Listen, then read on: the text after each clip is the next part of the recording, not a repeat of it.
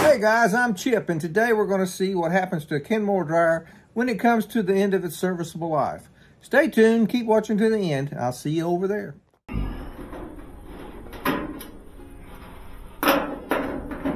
These two were waiting for me this morning.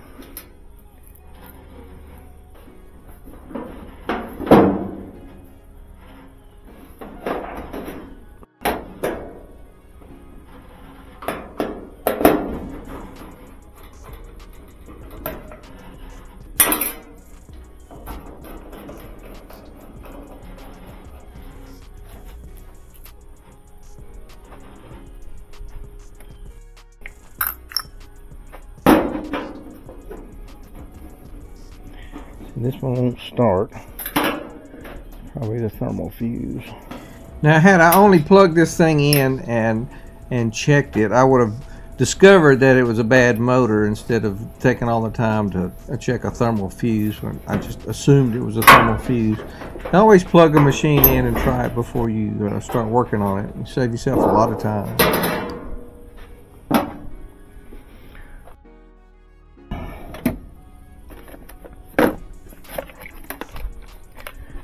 Put it to read ohms. Test it. Pull one of these off. Well, I can tell that's messed up already. Got it right out of there. Well, it's not messed up.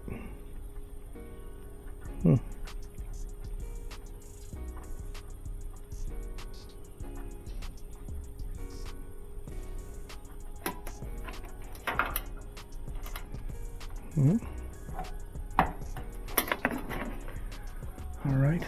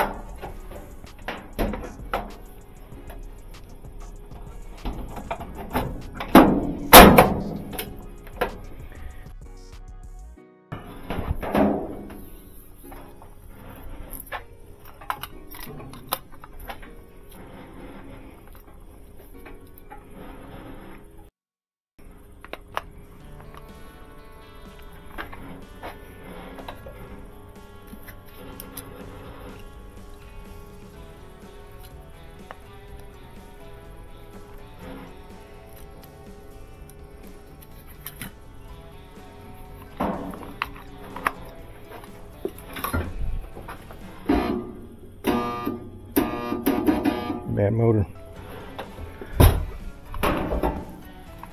Or something hung up.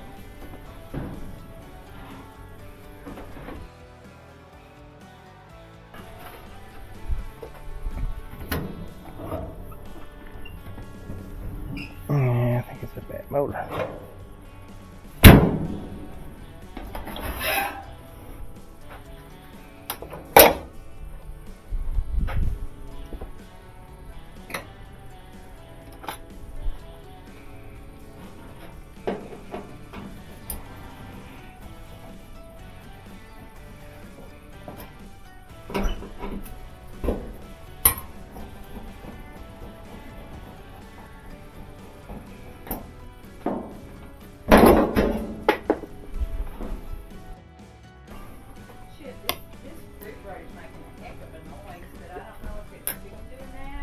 It has it off and on.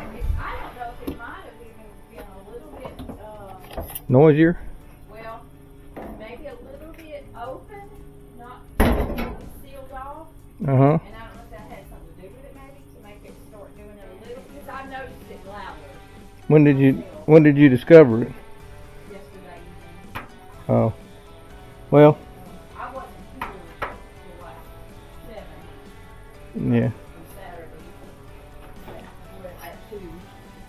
Well, it's probably on its last legs. There, it's that motor making noise. Daddy told me, well, that motor needs oiling. You can't oil it though.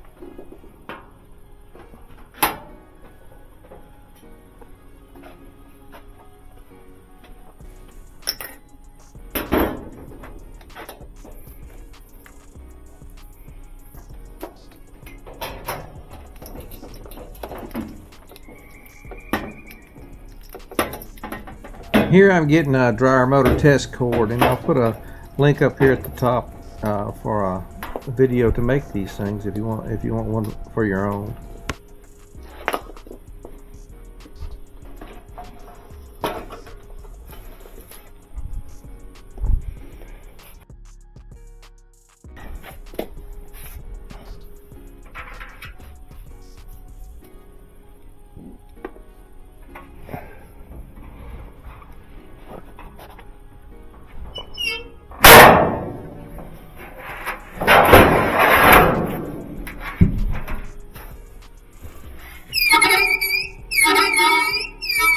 You think?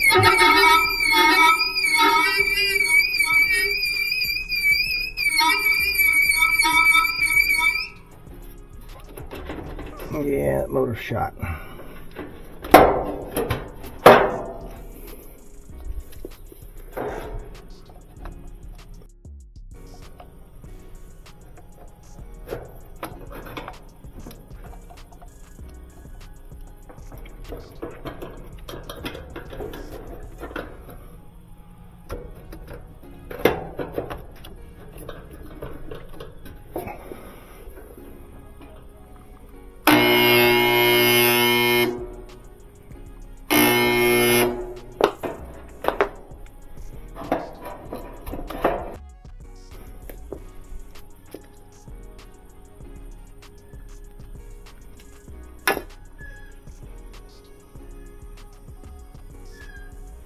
It's messed up, so it's old. It's not gonna fix this one.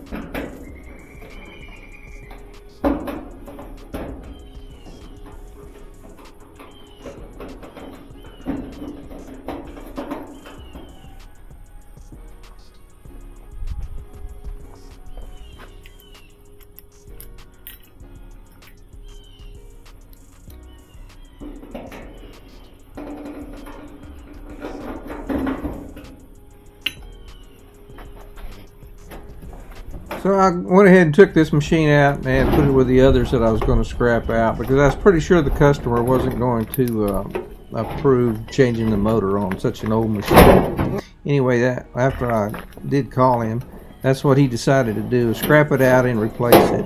And I think that was the best choice for this particular machine anyway. It was completely worn out. Anyway, thanks for watching, and I'll catch you on the next one.